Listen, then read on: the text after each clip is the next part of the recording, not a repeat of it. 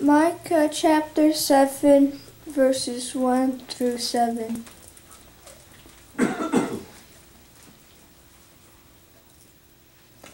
Woe is me, for I am like those who gather summer fruits, like those who glean vintage grapes. There is no cluster to eat of the first ripe fruit which my soul desires.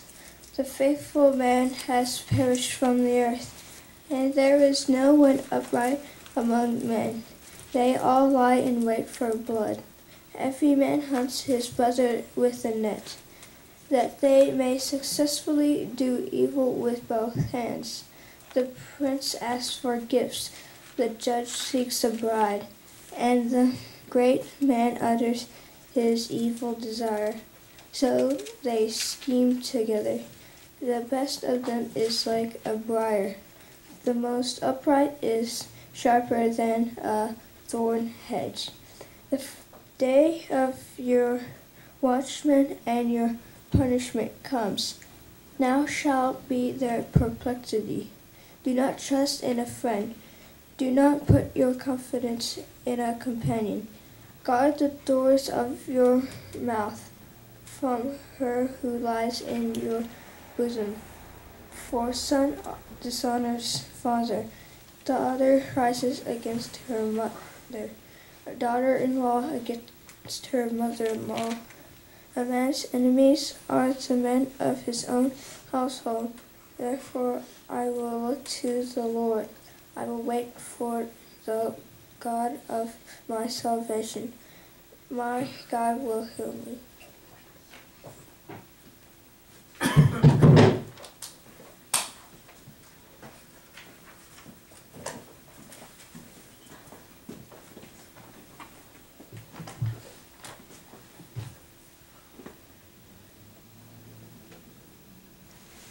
Appreciate it, Brother Daniel. Reading that, he read that from the New King James Version. I think it's a little bit clearer maybe than the King James in that particular passage today. I want to talk this morning about help for the discouraged. You know, our text was written about the year 700 BC, before Christ, 7 years before Christ, by the prophet Micah, who lived in the southern kingdom of Judah. Micah was discouraged by the sin that he saw around him. God, he knew, was about to take the northern kingdom of Samaria into Assyrian captivity in the year 721 BC. He was seeing that. And he knew also the southern kingdom was sliding downhill, the old kingdom of David and Hezekiah. And they would also go into captivity in 586 BC. But notice Micah's discouragement here in this passage. We read, he felt like a vine with no grapes on it. Barren. Verse 1. Verse 2, he says, the good men have perished out of the earth, the faithful men. In verse 3, that they may do evil with both hands earnestly.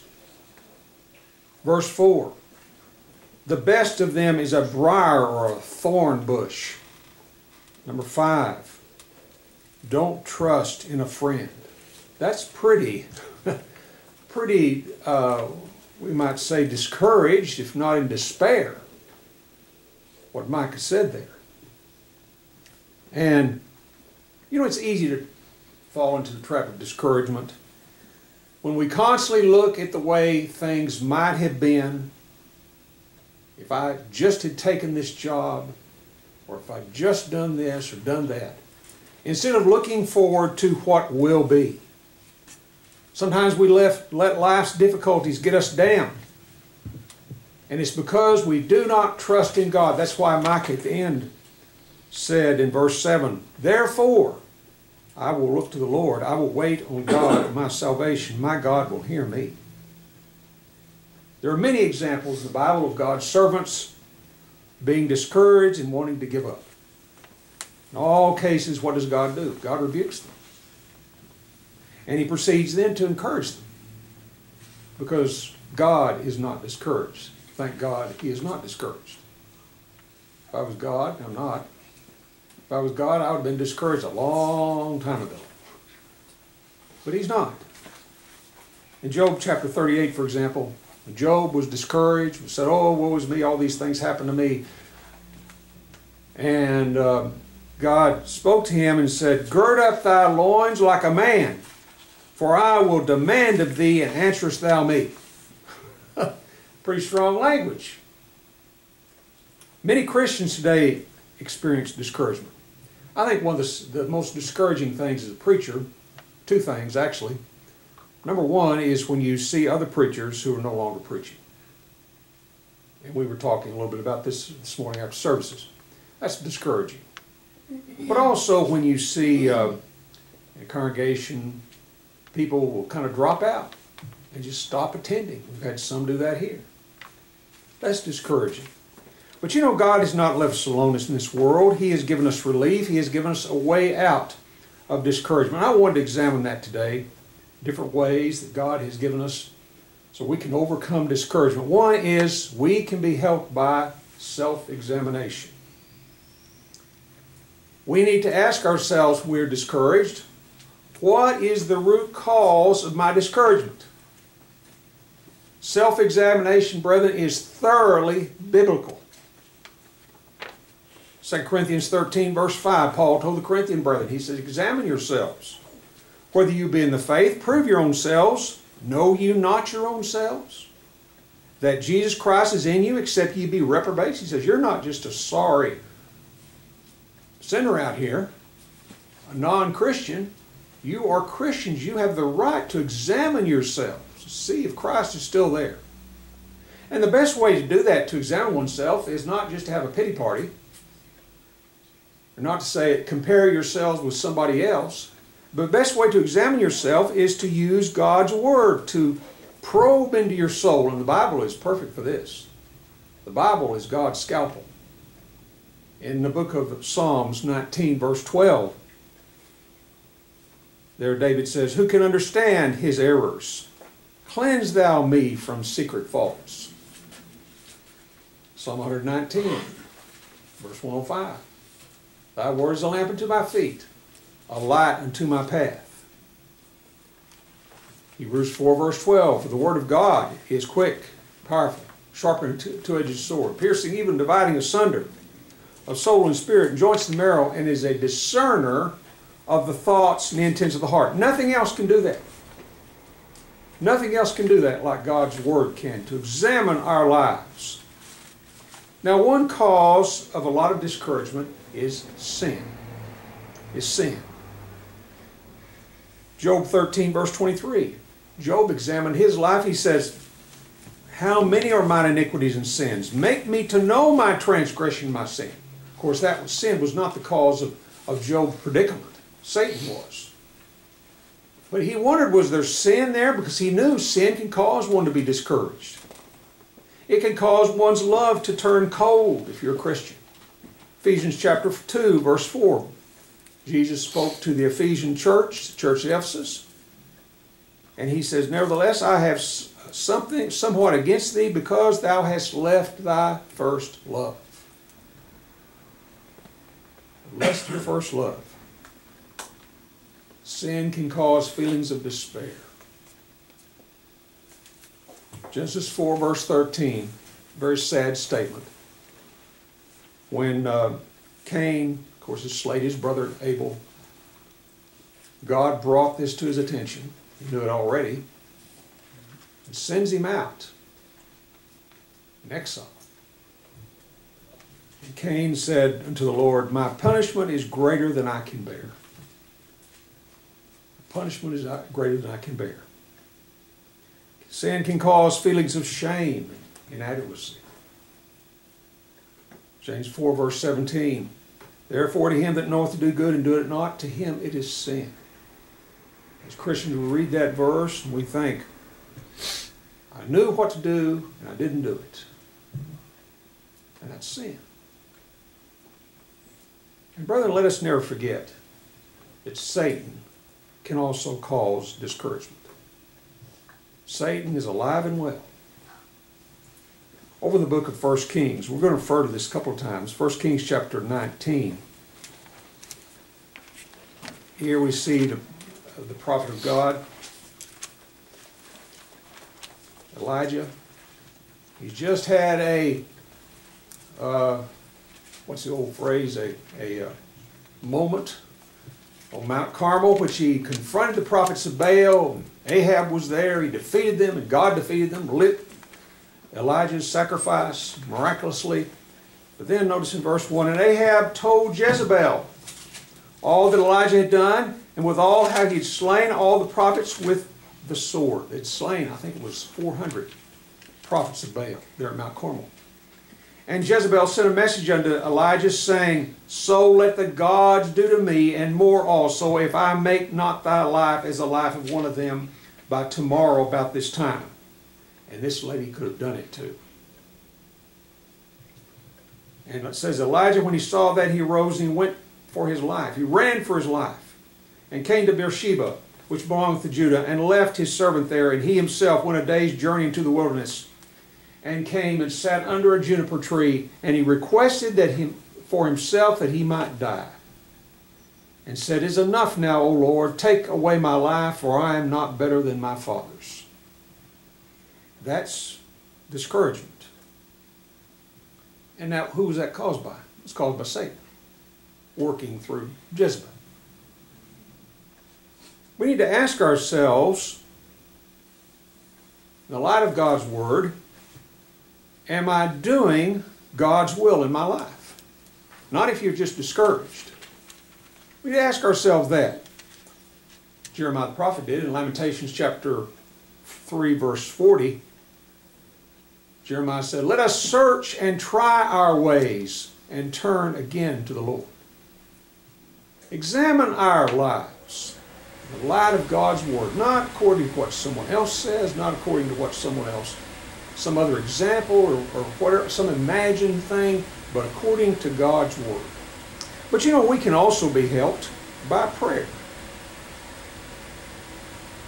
As Brother Danny pointed out to me, has pointed out to me on occasion, Philippians chapter 4, verse 6 and 7, rightly so, is a good verse, where Paul says, in nothing be anxious, or frustrated, or despair, but in everything by prayer and supplication with thanksgiving, let your requests be made known to God, and the peace of God, which passeth understanding, all understanding, shall guard your hearts and your thoughts in Christ Jesus. That is a wonderful verses. We can be helped by prayer.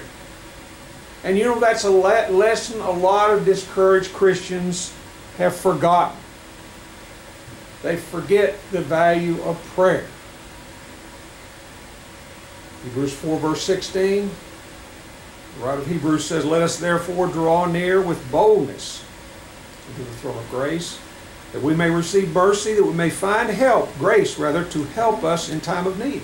Notice that, draw with boldness, throne of grace. It's our privilege, our right as Christians to do that. You know, God has always, or rather God's servants throughout the Old and New Testament have always prayed when they were discouraged. When Jacob prayed for deliverance, when he just knew that his brother Esau was going to kill him because of what he had done to Esau. He had, taken away his birthright. Now, Esau was to blame there too, obviously, but in Genesis chapter 32. But he was afraid Esau was going to kill him. When Esau found out that he and Rebekah had arranged all this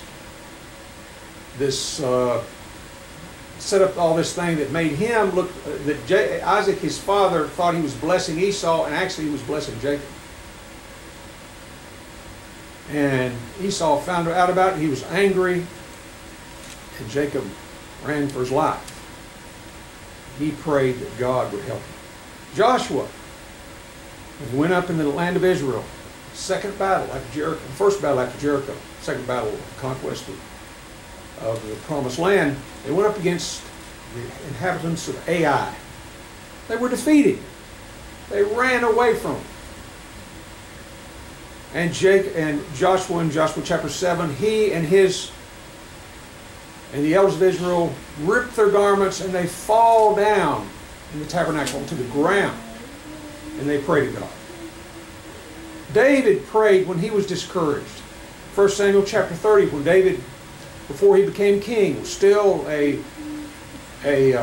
leader of men, had a band that he had together fighting Israel's enemies. They were all fighting Israel's enemies, and said they came back, and another enemy of David had come and taken he and his wives and children and everyone else's wives and children hostage. And it says, and David was greatly distressed, for the people spake of stoning him, because the soul of all the people was grieved, every man for his sons, for his daughters. But David encouraged himself in the Lord his God. The prophet Elijah, we talked about Elijah, they didn't want to sit under the juniper tree and say, oh, woe is me, I need to be dead. A few days later, when he was in a cave there, perhaps at Mount Sinai, some think, there God tapped him on the shoulder and says, Elijah, what are you doing here? And Elijah says, and I, even I, am left, and they seek my life to take it. Speaking of Jezebel and others. Read about the prophet Jeremiah, who often was discouraged and prayed to God. And lest we forget, what about Jesus? There he was in the Garden of Gethsemane. All had turned against him. His disciples, those would soon leave him, would be betrayed by his friend Judas. And he says he went a little farther and fell on his face, praying, saying, oh, my Father, if it is possible, let this cup pass from me, nevertheless, not as I will, but as thou wilt. Now, there's a couple of sermons in that. And last but not least, how about Paul? Paul in his agony, his thorn in the flesh, whatever it was, physical ailment. And he prayed to God 3 times. It says, this thing I besought the Lord thrice, that he might depart from me. 2 Corinthians 12, verse 8. Here was a man who could heal others and raise the dead, and as we mentioned in class this morning, handle serpents, and not bitten by serpent, not killed, and yet he had this thorn in the flesh that he couldn't get rid of. We should always, when we pray to God, not just pray, oh God, I'll need help. We should do that. But also center our prayers on thankfulness.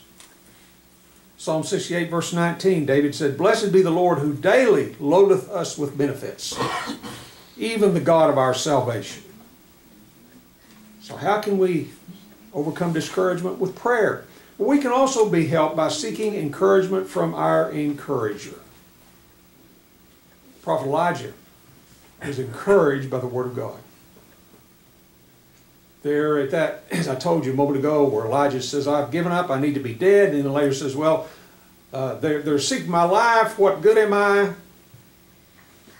God said, 1 Kings 19, verse 18, yet I have left 7,000 Israel, all the knees of which have not bowed unto Baal, every mouth which hath not kissed him. They would go and kiss the idol.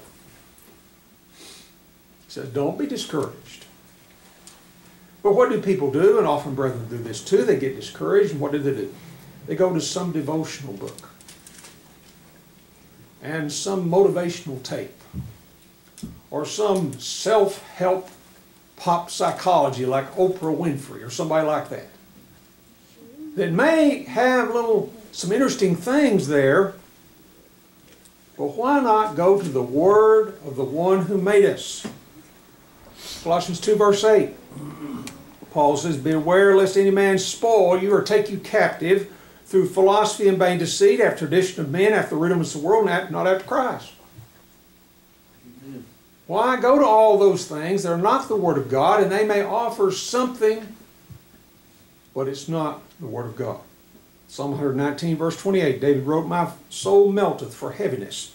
Strengthen thou me according to thy word. Many people who are discouraged today are insecure about the future. You know, many people in this country are worried about the future of this country. Rightly so. Psalm 37, verse 25. David reminds us, I have been young and now I'm old, yet have I not seen the righteous forsaken, nor his seed begging bread. God had never forsaken David, even though he was sometimes in very difficult, desperate situations. Philippians 4, verse 19, Paul, when he was in prison, said, but my God shall supply all your needs according to the riches in grace, riches of his grace and glory by Christ Jesus. Some folks are in despair because of the death of a loved one. A lot of times this time of year it's that way. They remember that loved one that used to face them across the table at the Christmas dinner. God has something for them too. Isaiah 66 verse 15. God says, as one whom his mother comforteth, so will I comfort you. Psalm 116 verse 15. Precious in the sight of the Lord is the death of his saints. Other people among us, Christians, are often in despair, overwhelmed by suffering and illness. What does the Word of God say? Psalm 55 verse 22. Cast thy burden upon the Lord, and he shall sustain thee. He shall never suffer or allow the righteous to be moved. Or we may be moved around a little bit, tossed to and fro, but we will never be moved. You know, that tree, that young sapling there in the wind goes back and forth. They're still there. And of course, Apostle Paul, 2 Corinthians chapter 12, when he prayed to God those 3 times, that thorn in the flesh might be removed from him. Said, and God spoke to him and said, my grace is sufficient for thee, for my strength is made perfect in weakness. And Paul adds, most gladly therefore will I rather glory in my infirmities, that the power of Christ may rest upon me. What a wonderful attitude. But we can also be helped in discouragement when we get busy. You know, it's easy when one is discouraged to throw up their hands like Elijah and others and just kind of want to quit. Want to quit. But this has never been God's will, that his people quit. Again, we go back to Joshua. There they are, and they've lost this battle. You know, and God had promised them, oh, you're going to just roll over the Canaanites. It's all going to be a great, glorious victory. And there they had lost the second battle that they'd been involved with and ran like a bunch of scared quail. And there they are on the ground before the tabernacle, Joshua and the children of Israel. Joshua 7 verse 10, the Lord said to Joshua, get thee up. Wherefore liest thou thus upon thy face? What are you doing here? Get up. And he revealed to Joshua what the problem was. There was sin in the camp, Achan. You can read about that and how to take care of it. How about David? When he committed adultery with Bathsheba, it had been pointed out to him that he had sinned. He repented of those sins, was forgiven. But then he and Bathsheba have a young baby. And it's sick to the point of almost death. And David goes to his palace, goes out and falls on the ground and prays and fasts to God for several days, not eating. And his servants are worried about him. The elders of Israel come to him and they say, what are you doing here? You know, can we help you? And he says, no. But then in 2 Samuel chapter 12, verse 21, it says, but when the king heard all these things, he was very, that's not the one I wanted, excuse me. Chapter 12, verse 21. Then said his servants unto him, what thing is this that thou hast done? And back up here, the child had died. David heard them talking about it while he was there on the ground. And he gets up and he anoints himself, cleans himself up, puts on new clothes, goes to the tabernacle there, worships God, comes back and eats a meal. And his servant said to him, what thing is it that thou hast done? Verse 21, thou didst fast and weep for the child while it was alive, but when the child was dead, thou didst rise and eat bread? And he said, while the child was yet alive, I fasted and wept. For I said, who can tell whether God will be gracious to me, that the child may live? But now he is dead. Wherefore shall I fast? Can I bring him back again? I shall go to him, but he shall not return to me. That is a great verse of faith right there. David knew he had to do something. He knew he could not just wallow there in despair. How about Elijah? 1 Kings chapter 19 again. God's confronted Elijah and says, what are you doing here? And he says in verse 14 of 1 Kings 19, I have been very jealous for the Lord God of hosts, because the children of Israel have forsaken thy covenant, thrown down thine altars, and slain thy prophets with the sword. And I, even I only, am left, and they seek my life to take it away. Now what did God say to him? The Lord said unto him, go, return on thy way to the wilderness of Damascus, and when thou comest, anoint Hazael to be king over Syria.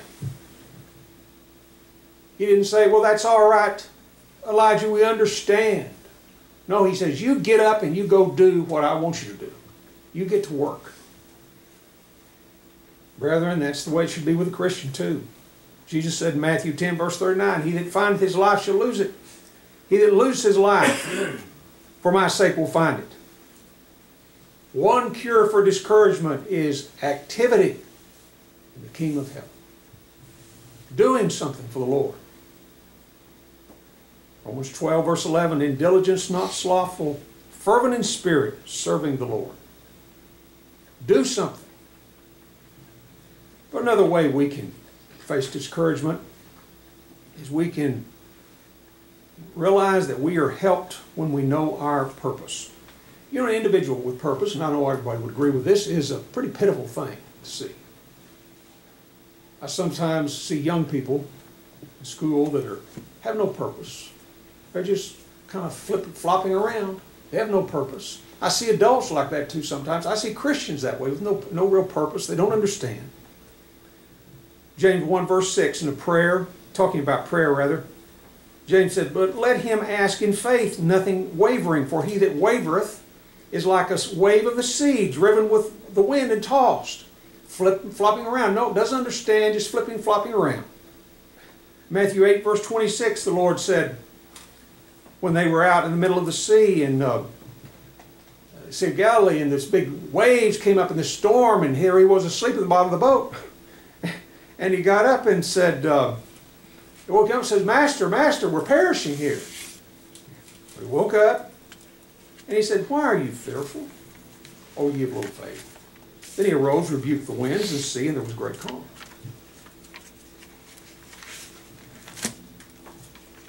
Purposeless Christians, brethren, soon become unfaithful, backsliding Christians. It often happens that way. They do not understand. Matthew 16, verse 26, for what is a man profit if he shall gain the whole world and lose his own soul? What shall a man give in exchange for his soul? What would you give in exchange for your soul? Brethren, we must realize that the Lord's purpose must be our purpose. What was his purpose? John 6, verse 38, for I came down to heaven not to do mine own will, but the will of him who sent me. That was his purpose, to do God's will. And discouragement can be overwhelmed, overcome, when one understands and does their part in God's grand plan. And we are part of God's grand plan, whether we realize it or not. We are. We should realize it. Ephesians 1 verse 4. Paul wrote, according as God has chosen us, as the Christian, in him before the foundation of the world, that we should be holy and without blame before him in love. God has chosen us for that purpose. Ephesians 2 verse 10. For we are his workmanship, created in Christ Jesus unto good works, which God hath before ordained that we should walk in them. That's our purpose. 2 Peter 1 verse 10, wherefore the rather, brethren, give diligence to things read that again. Wherefore the rather, brethren, give diligence to make your calling and election sure, for if you do these things, you shall never fall. Brethren, we must have that purpose. I see so many Christians I've seen in my life who do not realize their purpose in life. And they wonder why they are discouraged and why they flip and flop around. Because they don't know who they are and who they serve. Is this discouragement in your life?